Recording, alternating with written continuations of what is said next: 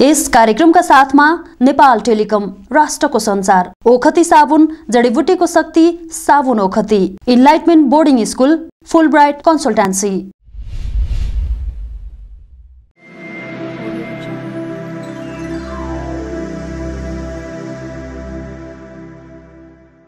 नमस्कार। गन्तव्य प्राप्तिको पहिलो यात्रा चन्दा प्रोडक्सनद्वारा निर्मित कार्यक्रम सहयात्रामा स्वागत छ। सहयात्रामा आज हामीले सूचना र सञ्चार क्षेत्रको विषय उठान गर्ने प्रयास गरेका छौं। यसका लागि सञ्चार मन्त्रालयका सचिव महेन्द्र मान गुरुङसँग चन्दा घिमिरेले गर्नुभएको यो संवाद जोड्दैछौं। दर्शकवृन्द नमस्कार, म चन्दा घिमिरे।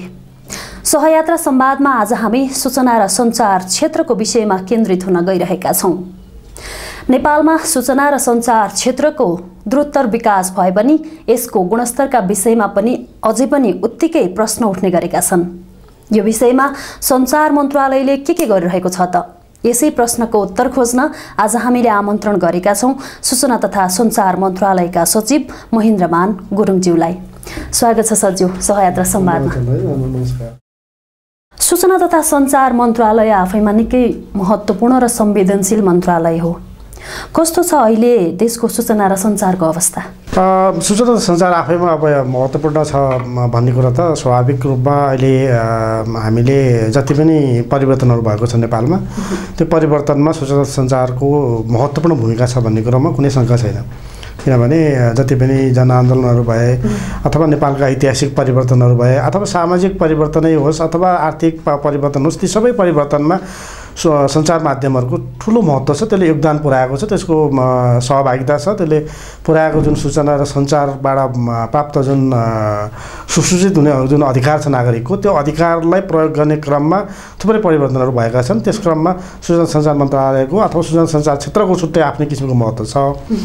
त्यो महत्त्वलाई नै ध्यानमा राखेर होला सायद नेपालको संविधानले, नयाँ आएको नेपालको संविधानले पनि थुप्रै ठाउँमा मौलिक हकको रूपमा अथवा चाहिँ अन्य क्षेत्रहरूलाई पनि छुट्टै किसिमको यसलाई चाहिँ स्थान दिएको अवस्था छ।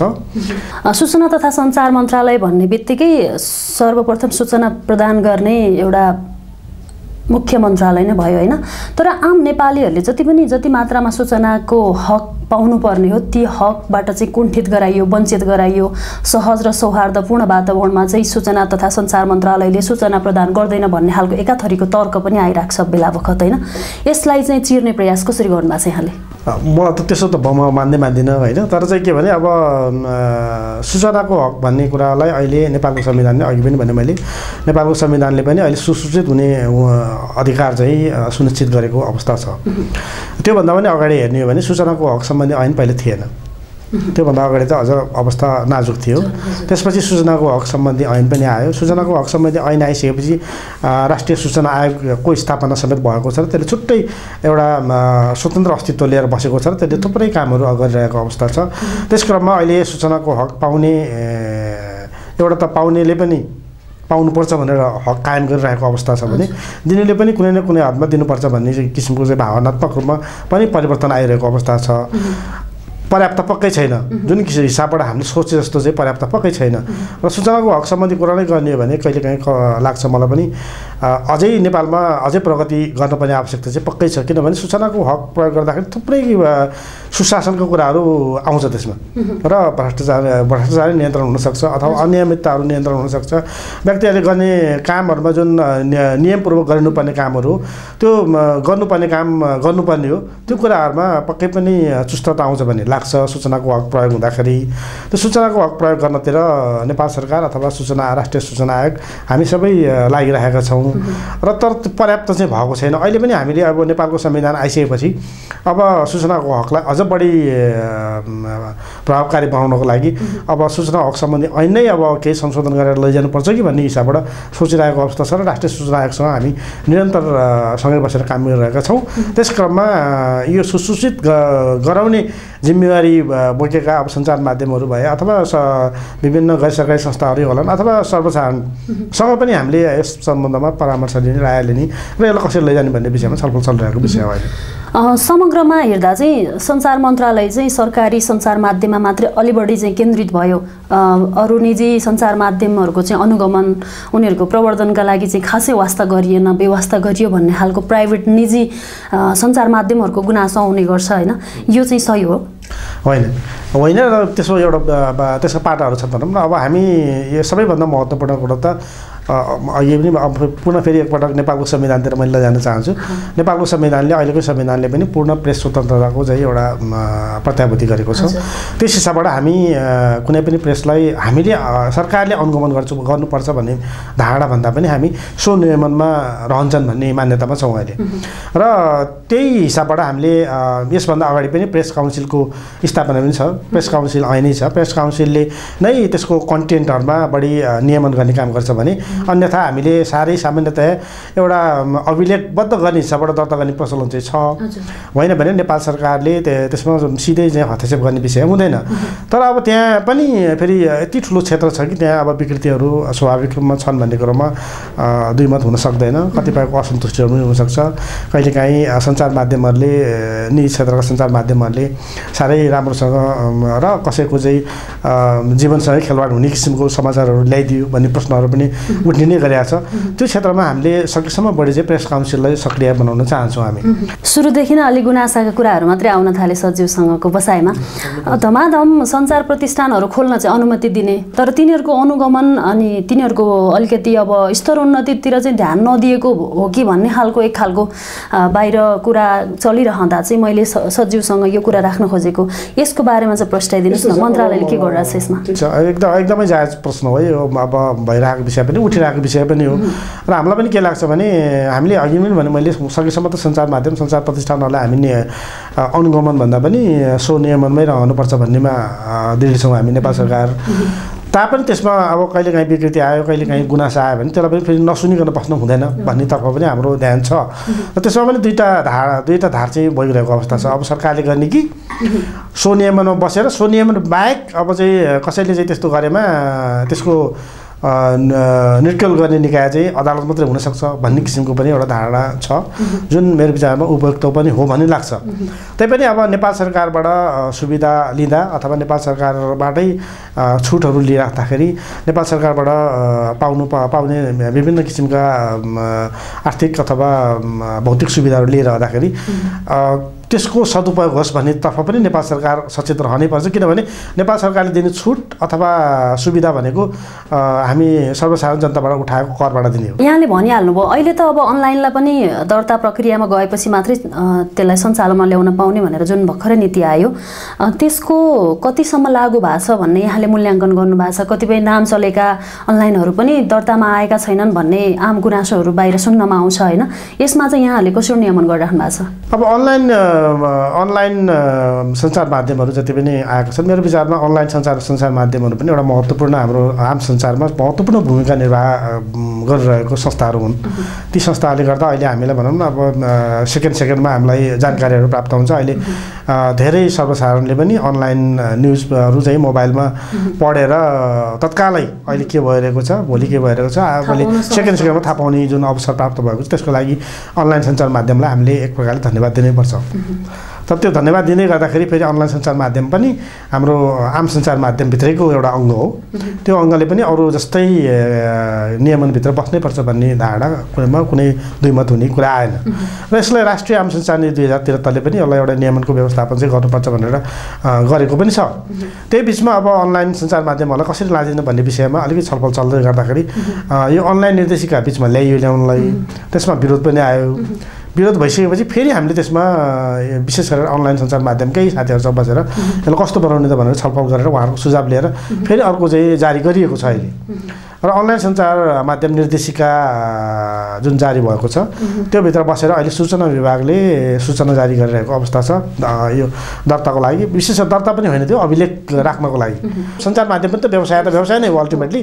त्यो व्यवसाय गर्दाखेरि त्यसको एउटा प्रक्रिया त छ नि, त्यसमा नागरिकता हुनुपर्ने, एउटा कहीँ न कहीँ दर्ता भएको हुने, राजस्व तिरेको हुनुपर्ने, यो सबै त्यो जुन साधारण नागरिकले पनि गर्नुपर्ने कर्तव्यको विषयहरू छन्। सञ्चार क्षेत्रको विकास हुनु त एकदमै राम्रो कुरा भयो, यहाँले यस अगाडि पनि भनिहाल्नुभयो होइन। त्यो सँगसँगै विकृतिहरू पनि फेरि यत्तिकै बढ्दै आइरहेका छन्। यसको नियन्त्रण र व्यवस्थापनलाई चाहिँ खास मन्त्रालयले चाहिँ के अरू पहल कदमी अप्नाइरहेको छ? यस्तो छ, अब अहिले नेपालको संविधान आइसकेपछि हामीले थुप्रै ऐन नियमहरू बनाउन आवश्यक छ र आम सञ्चार माध्यममा पनि हामीले थुप्रै ऐन नियमहरू बनाउन आवश्यक भएको कारणबाट हामीले अहिले काम गरिरहेको अवस्था छ। त्यसको लागि राष्ट्रिय आम सञ्चार नीति 2073 आइसकेपछि हामीले नेपाल सरकारले एउटा उच्च स्तरीय कानुन सुझाव समिति पनि गठन गरेको छ माननीय काशीराज दाहालको नेतृत्वमा। त्यो कार्यदलले काम सुरु गरेको पनि छ। 2-3टा प्रदेशमा गएर हामीले सुझाव पनि लिइसकेका छौँ। सुझावहरू थुप्रै छन् त्यसमा। राष्ट्रिय आम सञ्चार नीति जुन आइसकेको छ त्यसमा पनि फेरि कतिपय विषय समेट्न नसकेको अथवा नयाँ कुराहरू पनि छन्। त्यो कुरालाई समेटेर हामीले अब नयाँ रूपमा जानुपर्छ भन्नेतर्फ काम भइरहेको छ। त्यसो त एकीकृत सञ्चार ऐन ल्याउने भनेर हामी लागि परेको पनि 20 वर्षभन्दा बढी भइसक्यो होइन। यसको कार्यान्वयनमा अहिलेसम्म पनि आउन नसक्नुको रिजन चाहिँ के हो? अब आउन नसक्नुमा त अब थुप्रै कारणहरू हुनसक्छ। त्यो चाहिँ मेरो विचारमा लाग्छ लामो समयदेखि आम सञ्चारको क्षेत्रमा नयाँ ऐनै आउन सकेन। सबैभन्दा ठुलो हाम्रो दुर्भाग्य त्यही नै भयो, आउनै सकेन। कुनै पनि ऐन आउन सकेन। पुरानै ऐनमा अलिअलि संशोधन गरेर चलेर राखियो। त्यसले गर्दाखेरि नै पनि विकृतिहरू वास्तवमा यहाँले भने जस्तै धेरै थुप्रै विकृतिहरू कायम रहिरहे। त्यो भएको हुनाले अब त्यो म चाहिँ अहिले वास्तवमा पुरानो किन आएन भन्नुभन्दा पनि अब हामी कसरी जान्छौँ भन्ने म जान चाहन्छु। यो चाहिँ मैले अघि नै भने राष्ट्रिय आम सञ्चार नीति 2073 आएको छ, त्यसले चाहिँ एउटा छुट्टै ऐन चाहिन्छ भनेको छ। त्यसमा अहिले हाम्रो बहसको विषय के छ भने एकीकृत ऐन एउटै ऐनभित्र पारेर सबै कुरालाई समेटेर लाने कि अब छुट्टै छुट्टै ऐनमा जाने भन्ने विषयमा चाहिँ हाम्रो छलफल चलिरहेको छ। क्लिन फिड लागू गर्ने कुरा पनि थियो, यो कहाँसम्म पुग्यो यो प्रक्रिया? क्लिन फिड लागू गर्ने नीति छ, त्यो लागू गर्ने क्रममा छौँ हामी। यो साउन 1 गतेदेखि लागू हुने हो र अहिले हामीले कार्ययोजना बनाएर त्यसमा केही समस्या छ भने समस्या पनि छलफल गर्नु भनेर एउटा कार्यदल पनि बनेको छ मन्त्रालयकै सहसचिवको नेतृत्वमा। त्यहाँ सरोकारवालाहरूलाई पनि राखिएको छ। क्लिन फिड नीति लागू हामी गर्न चाहिँ हामी तयार छौँ। त्यसको लागि अब के तयारी गर्नुपर्ने भन्ने मात्रै एउटा कार्यदल बनेको हो। त्यो तयारीको लागि मात्रै अब साउन 1 गतेदेखि त लागू हुन्छ। विशेष गरी दूरसञ्चारको क्षेत्रमा चाहिँ कस्ता खालका प्रयासहरू चाहिँ गरिएका छन् यसको अझ बढी परिमार्जित गरेर अगाडि बढ्नलाई होइन? दूरसञ्चार प्राधिकरण नै छ, सञ्चार मन्त्रालय अन्तर्गत नेपाल टेलिकम भयो होइन। नेपाल टेलिकमका गुणस्तरका पनि कुराहरू आइरहेछन् बेला बखत। यो समग्रमा चाहिँ हामी आजको यो आधुनिकीकरणको यो समयमा कहाँनिर छौँ यो आजको समयमा कुरा गर्नुपर्दा? दूरसञ्चार क्षेत्र भनेको एकदमै प्रविधिमा आधारित र अति चाँडो चाहिँ परिवर्तन भइरहने विकास भइरहने क्षेत्र हो। र त्यो क्षेत्रमा अहिले यसरी विकास भइरहेको छ कि अहिले हामी भनौँ न अब 3G 4G को कुरा गरिरहेको छौँ। अहिले 4G नै अब पनि अब लगभग लागू भएर 5G मा जाने हिसाबबाट देशहरू गइरहेको छ।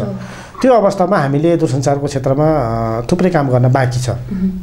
अब सामान्य मन्त्रीज्यूको अध्यक्षतामा भएको एउटा समिति छ, त्यहाँ त्यो समितिको बैठक बसेर मूल्याङ्कन गर्नुपर्छ भनेर 6 महिनाभित्र बनाएर रहेछ। त्यो चाहिँ पहिलोचोटि अस्ति राखियो कि बैठक दूरसञ्चार नीतिको। अब कता कता अब आफूलाई पनि स्वमूल्याङ्कन गर्ने पाटो हो कि सरकारले पनि। सरकारभित्र बसिरहेको त मैले काम गर्दाखेरि त्यो पनि मैले मेरो लागि पनि स्वमूल्याङ्कनको काम भइरहेको छ त्यहाँ। यो गुणस्तर कम गरेर बेच्न पाइँदैन कुनै पनि सेवा त हामीले किन्छौँ भने 100 रुपियाँमा पाइने कुनै वस्तु किन्छौँ भने 100 रुपियाँ मूल्यको सामान हामीले पाउनुपर्छ। दूरसञ्चार सेवामा पनि क्षतिपूर्तिको व्यवस्था सहितको निर्देशिका ल्याउनुहोस् भनेर हामी निर्देशन दियौँ। 512 MBPS को इन्टरनेटको चाहिँ सुविधा लिएको छ कसैले भने त्यो कन्टिन्युसली 24 घन्टा 7 दिन त्यो त हुनु पर्यो नि। 512 चाहिँ MBPS हुनु पर्यो त्यहाँ। कुनै बेलामा ग्राहकलाई लागेन त्यो ठिक त्यति आएको छैन भनेर लागेर गुजुरी गरेर त्यहाँ हेर्दाखेरि टेस्ट गर्दाखेरि त्यति गएको रहेनछ भने त्यसले त्यो अवधिको कति अवधि हो त्यो क्षतिपूर्ति दिनुपर्छ। क्षतिपूर्ति त्यतिको मात्रै मूल्य होइन। म त त्यो भन्छु है। अब त्यो हदसम्म अब अहिले तत्काल जान सकिँदैन। म त के भन्छु भने त्यो एक दिन त्यसले चाहिँ त्यो 512 MBPS को नपाएको अर्थ चाहिँ त्यसको त त्यो 512 नपाउनु मात्रै होइन, उसको त बिजनेस लस हुनसक्छ हो। त्यसलाई पनि कभर गर्ने गरेर क्षतिपूर्ति दिने व्यवस्था गर्नुपर्छ भन्नेमा छ। क्षतिपूर्ति सम्बन्धी अहिले चाहिँ यो निर्देशिका आएर जारी भइसकेको छ, नेपाल दूरसञ्चार प्राधिकरणको वेबसाइटमा छ। त्यो अनुसार अब साउन 1 गते लागू हुने गरेर हामीले गरेका छौँ। त्यस्तै गरेर अर्को एउटा चाहिँ दूरसञ्चारको क्षेत्रमा सबैभन्दा महत्त्वपूर्ण यसपटक भएको विषय चाहिँ के हो भने पल्स रेट छ क्या। कति जस्तै 20 सेकेन्डको एउटा पल्स मान्ने, 40 सेकेन्डको मान्ने एउटा रेट हुन्छ। त्यसपछि त्यो पल्स रेट अनुसार एउटा 1 पल्स बराबर यति रुपियाँ भनेर तोकिएको हुन्छ रेट। त्यो रेट पल्सको चाहिँ पर सेकेन्ड चाहिँ घटाइयो हामीले। 40 सेकेन्डमा 20 सेकेन्डमा ल्यायो भनेपछि त्यसले अब त ठ्याक्कै आधा भयो मूल्य ग्राहकलाई हो। त्यो पनि यो वैशाख 1 गतेबाट लागू भइसकेको छ। त्यस हिसाबबाट दूरसञ्चारको क्षेत्रमा धेरै प्रगति भएको छ।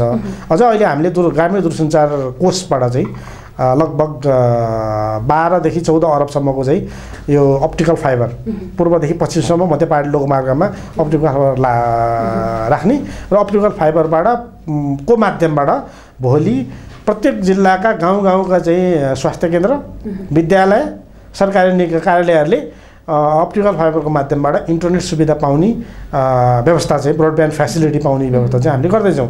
त्यो काम चाँडै नै सिद्धिन्छ भन्ने हामीलाई लाग्छ। त्यो काम सुरु हुने होला छ। हस् सचिवज्यू, यहाँको अत्यन्त व्यस्तताको बावजुद पनि हाम्रो स्टुडियोसम्म आइदिनु भयो, यति धेरै कुराहरू आम हाम्रा दर्शकहरू माझ राखिदिनु भयो, यसका लागि यहाँको समय र संवादका लागि धेरै धन्यवाद। धेरै धन्यवाद चन्दाजी, मलाई पनि यो मौका दिनुभयो सूचना सञ्चार क्षेत्रमा भएका केही कामहरूको बारेमा जानकारी दिन र हेरिदिनु भएको सबै दर्शकवर्गलाई मेरो तर्फबाट हार्दिक धन्यवाद। दर्शकवृन्द, अबको क्रममा लागौँ यो अर्को प्रसङ्गतर्फ।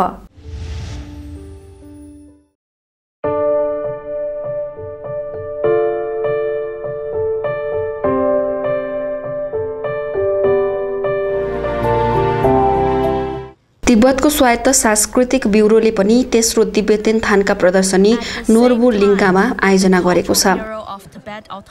प्रदर्शनीमा गोन्जियु एकाडेमीलाई पनि भाग लिन निमन्त्रणा दिएको छ। गोन्जियु आफ्ना विद्यार्थीसँगै प्रदर्शनीमा जान्छन् र त्यहाँ विद्यार्थीले बनाएका कलाकृति प्रदर्शन गर्छन्। तिब्बतमा पेन्टिङ सम्बन्धी जति काम हुन्छन् ती सबैमा मिएन्सा शैलीको ठूलो प्रभाव रहेको छ। लासा र गामागाछी विद्यालयमा यसको प्रभाव पाइन्छ। विभिन्न विद्यालयका थान्का सम्बन्धी काम पनि एक अर्काबाट प्रभावित छन्। प्रत्येक बिहान लुबा सिधा 6 बजे उठ्छन्। बिहानको खाजा खाइसकेपछि उनी मर्निङ वाकका लागि जान्छन्। खास गरी शान्त ठाउँमा उनी मर्निङ वाकका लागि जाने गर्दछन्। मर्निङ वाकपछि उनी नजिकको चिया पसलमा जान्छन्। चियामा उनी प्राचीन सहरको स्वाद पाएको महसुस गर्छन्। बिहान 8 बजेपछि गोन्जाई आफ्नो साइकलमा सहरतिर निस्कन्छन्। साइकलबाटै उनी केही शैक्षिक प्रतिष्ठानमा पुग्छन्। म चाहन्छु थान्काको आकर्षणबारे विश्वलाई जानकारी होस्। प्रत्येक मानिसले यसको प्रविधि र महत्त्व बुझुन्, यो मेरो पहिलो सपना हो। मेरो दोस्रो सपना भनेको थान्काको अध्ययनलाई निरन्तरता दिनु र आउने पुस्तालाई जानकारी गराउनु हो।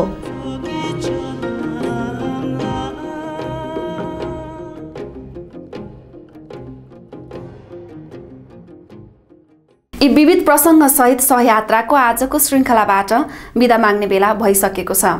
हाम्रा प्रस्तुतिहरू SahaYatra.tv.com मा लगइन गरेर पनि हेर्न सक्नुहुनेछ। हवस् त, गन्तव्य प्राप्तिको पहिलो यात्रा चन्दा प्रोडक्सनको प्रस्तुति कार्यक्रम सहयात्रा निरन्तर जारी छ। आजलाई भने बिदा दिनुहोस्। नमस्कार।